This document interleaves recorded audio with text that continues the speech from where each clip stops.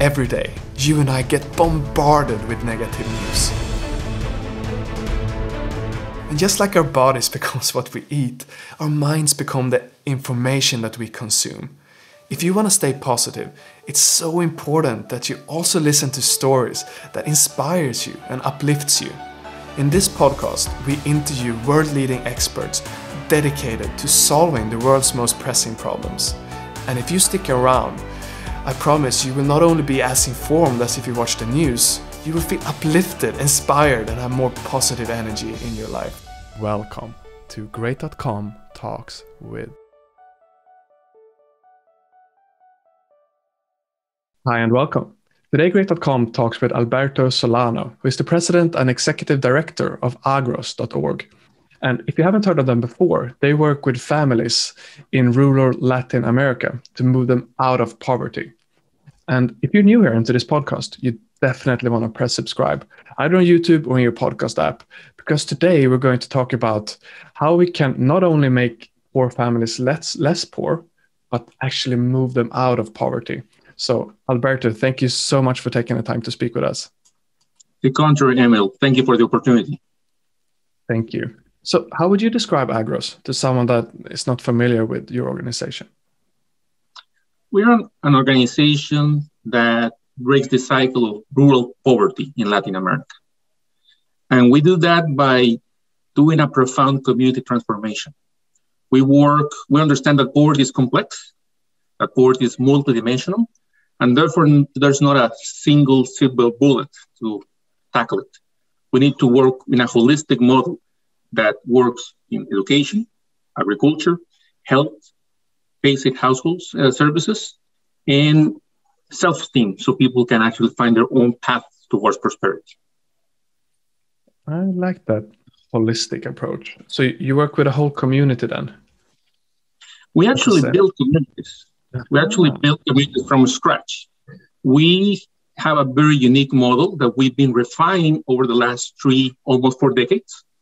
We're a Seattle-based nonprofit founded in 1984, when it was the heart of the insurrection and civil wars in Central America. And we went to those countries back then to basically buy land. And by buying land, you're buying trouble. That was the why this civil conflict started, because of the access to land. So we went back then and bought large tracts of land, invited the poorest families in the nearby neighborhoods or nearby areas. We invited them to the property. We helped them build houses, schools, clinics, roads, start an agricultural business, and over the 8 to 10 years, pay back and be owners of that land. But it was not only a landlord. Now you have a thriving village that actually can move a family out of poverty. Wow. That's really interesting. So it's almost like a microloan kind of business model, but you do it for a whole community. That's what I was saying, that we do a profound community transformation. And by that, it means that you have to take the long-term route. It's not a short-term solution. It's a solution, but it takes time. And we have to be willing to partner with the families from start to finish, knowing that it will take 8-10 years to actually achieve the goal. But once you achieve the goal, Emil, it's a profound transformation. You have families who were displaced by the conflicts, who were land laborers, selling their effort to a big hacienda, a coffee state farm, whatever. And now, 8 years later, they not only own their land, they have an agricultural business, they have education, they have a house. And we like to say that in average, our families go from having nothing to accumulating $15,000 to $25,000 of net worth by the end of the cycle of the program. Wow. And of course, that means that the second generation is in a much better condition than the parents ever been. That's incredible. You're able to generate that kind of surplus. And you mentioned on your website the 4 key factors, if you will, to break the cycle of poverty and start moving into this more prosperous future. Could you expand? Because I thought they were really interesting. You said land ownership, market-led agriculture, financial empowerment, and health and well-being. I would love to hear your perspective on some or all of those topics. Well, we start with land. And you have to understand that land for the family we serve, it's more than an asset. It's really about their belongings. It's a culture, tradition where they're rooted on. So it has a much profound meaning for them than just another asset. So we start with land because when you have farming families who are migrants, and these are not only, they're internal migrants, they move from the harvest to harvest. They follow the harvest. They go to the south for the sugarcane harvest.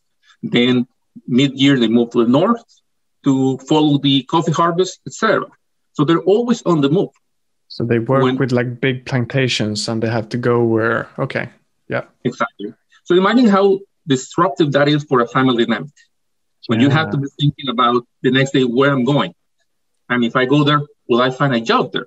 But it's not secure. You have to take on that trip, that journey, sometimes leaving your kids, leaving your wife, sometimes the whole family.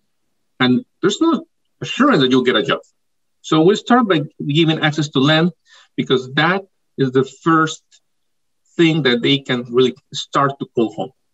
And they stop worrying about what's next tomorrow. I'll have something to do for sure that is my own.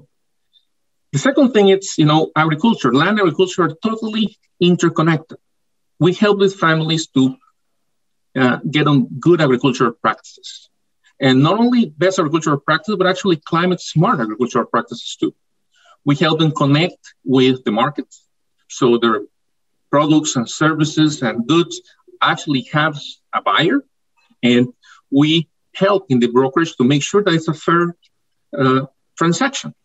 So these families over time start to move from basic staples, corn, beans, to actually moving to produce vegetables for Walmart, for example. The economic empowerment aspect is really important because as your agricultural business starts to grow, then you start to actually face the reality that you have to separate between your household finances and your actually business finances. At the beginning, they're one and the same. Money is the scarce asset, so they're one and the same. As the business starts to grow, you have to separate those. Now you have to understand what working capital is, how interest rate, what is credit, and start to make a budget and plan. That's the financial empowerment. And we do it not only through financial education, we actually start with village and savings and loans associations, like village banks, that help women to start their own business activities, and that brings another income to the household. The third aspect is health and well-being. And, it's just important that to make this family move out of poverty, that they have access to basic services, clean water, electricity, and all the conditions that make a family living dignified, and we do the last one with education, making sure that every family has access to education for at least 9 years, which is important when you consider that in our countries, the average family has 3 to 4 years of schooling. Yeah, I can really see how these 4 keys come together to form like a whole necessary holistic kind of thinking to move families out of poverty.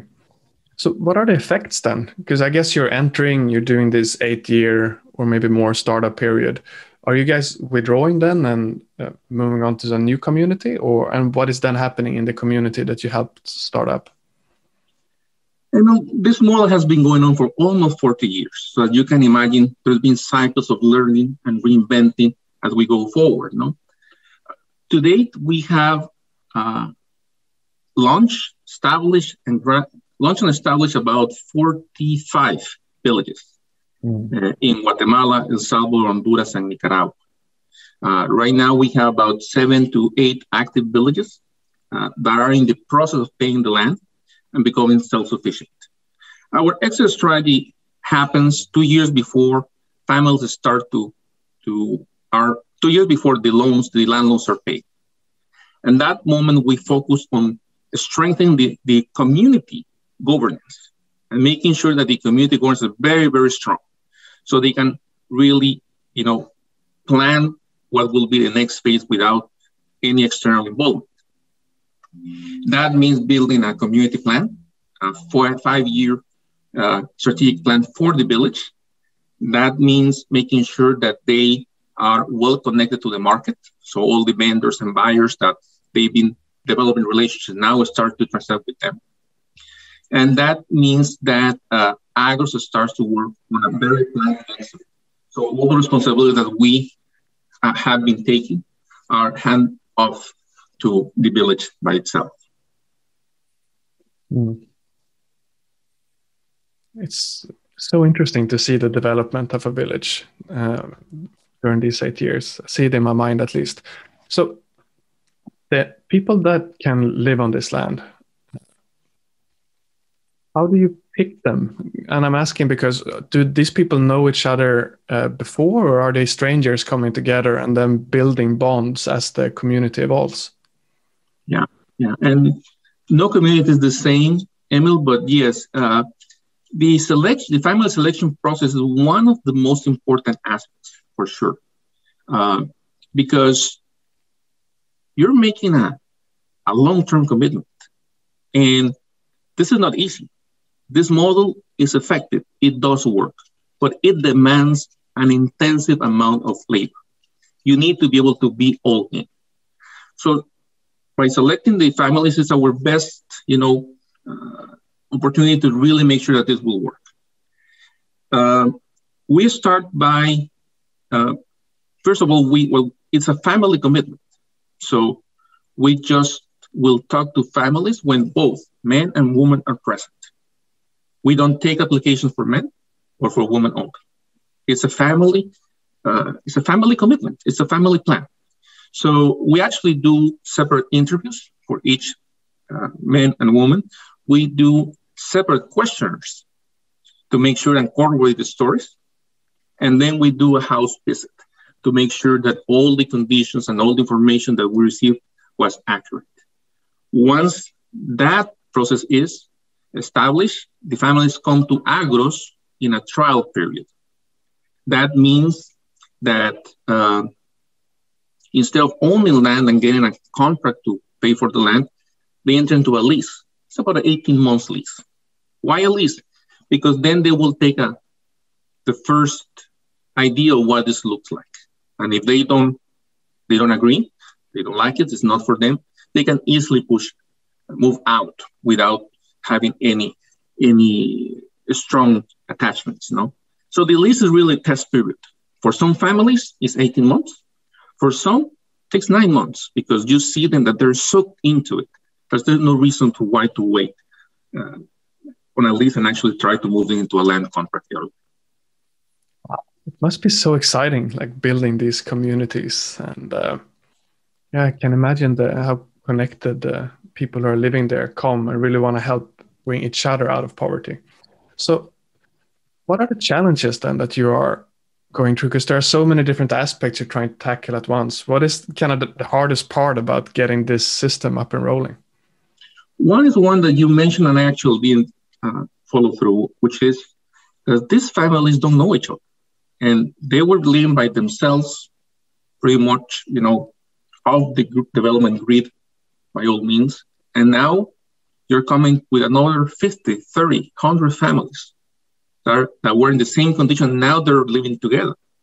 That's quite a change. It's a tremendous change. And it demands us to be able to respond to that change in a way that when you look into our staff composition, yes, we have agronomists. Yes, we have financial service experts and microcredit. But we have nurses, doctors, we have psychologists, we have a whole variety of professions in order to tackle this holistic need.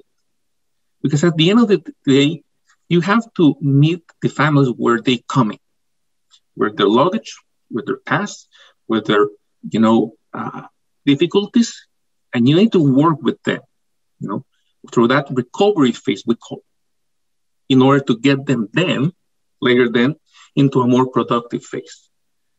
So that's a big challenge. How we earn that trust, how we equip ourselves with all these holistic skills that are necessary to help a family navigate through that family tissue, building back the family tissue of the recovery phase, and get into a more productive phase.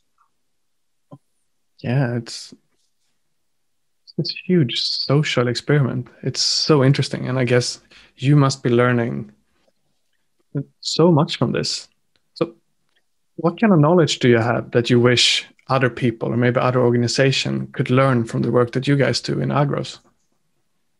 Emil, we've been learning by doing, and we've been learning by making mistakes.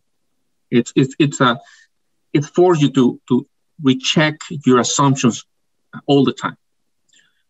We just launched our last village less than a year ago, and I thought it was going to go smooth because we've done it so many times, and we actually face a lot of things that we weren't anticipating, even that we've done it over and over again. So the learning never stops, and the making mistake never stops neither. What could I share from our experience with others? It's something I would love is that people in the development world will recognize that making real impact, it's about long-term commitment. Big money, bilateral money, international money, comes and asks for miracles. They want in 3 years to break poverty, to build assets, do all these kind of things, reach out 200,000 people, 50,000 people. That's putting band-aids. No real economic development at family level can be achieved in 3 years, unless you start to give away everything. But if it's a path that you want families to earn their way up, live themselves out of poverty, it takes a lot more time, and it cannot be as scaled as the mainstream economic development organizations try to do it. I think it takes a long-term commitment. It takes a family-by-family approach, and it takes a process in which help families build their own path, their own community organization, their own community structures in order to be sustainable. But you need to be able to say, hey, am I comfortable with impact over scale? For many organizations, that's not a good trade-off. We're comfortable with that trade-off. It seems like a clever approach. And I can imagine the difference in how the community feel about themselves when you have empowered them to step out of their own poverty rather than being dragged up by someone else. So I can imagine what a huge emotional difference it makes. So let's say someone is listening to this then, and they feel, yeah, this sounds like a great idea. I would love to somehow take some steps to help out one of these communities, maybe keep updated. What can they do? Well, Emil, first of all, subscribe to go to our website, subscribe, learn more about what we do, reach out to our staff. Our staff is always open and encouraging people to reach out to them, and then take action.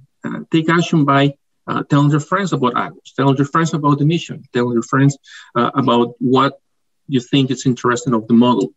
And then, they can support us financially. They can consider traveling whenever traveling is back again, and actually meeting these families. Because I just want to let you know something. Our model works because people get engaged. And we have a track record of years of families helping families. This is families in different countries who develop a personal connection with these families in these villages.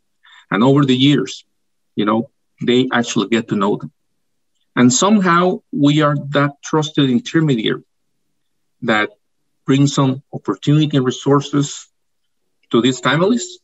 But in exchange, the families who engage get somehow touched, transformed internally, and get a lot more in return. So get to know more about Agros, get in touch with our staff, subscribe, and tell your friends about it. Beautiful. Alberto, thank you so much for taking the time to speak with us today. It's been highly interesting to hear about your model to help communities move out of poverty. Thank you. you. Again, thank you for the opportunity. Thank you for what you do. And hasta luego. Thank you. And for you listening, if you enjoyed this episode, press subscribe on YouTube or in your podcast app, because then the algorithms understand that this is an important conversation, so more people can hear what action steps they can do to help others and communities move out of poverty. Thank you so much for listening, and we'll see you in the next episode. What is great.com? That is the most common question that we get. And the shortest answer I can give you is that we are a company that is moving money from the online casino industry and donates it to charities that is helping the environment. The long answer, unfortunately, I don't have time to tell you today. But if you're curious, definitely Google what is great.com to learn more.